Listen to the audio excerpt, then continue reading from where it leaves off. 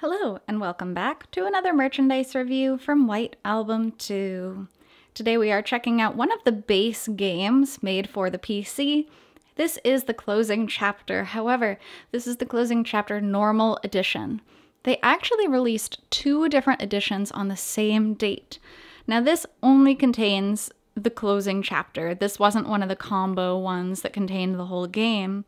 So it's pretty plain, as you can see. It's not one of those giant boxes you may have seen in my other review videos. This is just the base, the cheapest version of the game you could buy at the time. So the art is the same as it was on a lot of the other game covers. It is really beautiful, but it is nothing special, I guess, considering it's the regular one. So White Album 2 closing chapter. You can tell the difference between the regular edition and the special edition. The special edition will have some kanji down here indicating that it is one of the first releases. Not first released, but first premium edition release. So on the back side, we have all the girls here. Now, it's not super not safe for work, but some of the images they actually put on the back are a little bit scandalous.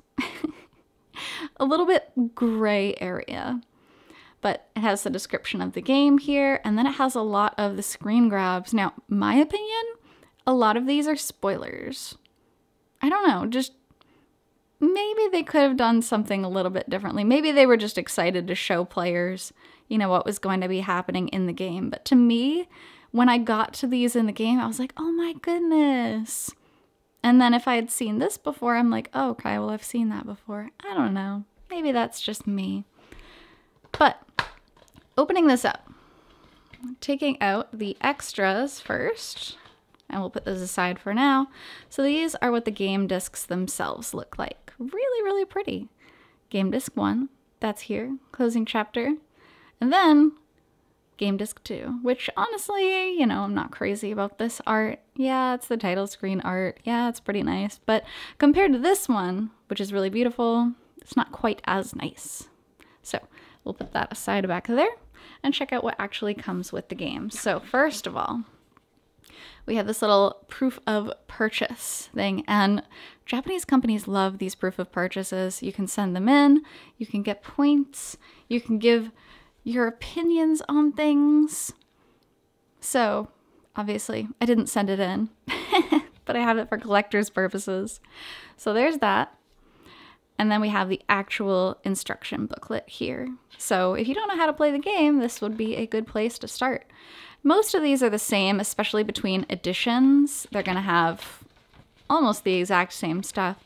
Some of the special edition ones are a teeny bit longer, but not by much. So we have Kazusa and Setsuna. It's giving us a reintroduction to the heroines because, of course, you know, a lot's changed since introductory chapter. It'll introduce you to the new heroines, and this is so you can get a rough idea of maybe who you want to go for in the game. I prefer kind of just starting it and playing it and figuring it out on my own, but a lot of magazines, a lot of things will introduce the characters way ahead of time. So you can think, okay, I want to try to go for that girl. And there you have it. And then we have the side heroines on the back here. White Album 2, closing chapter. So, that's it. Thank you so much for joining me today on this merchandise review from White Album 2. And I'll be back with more merch reviews in the future. So until then, hope you take care. See you.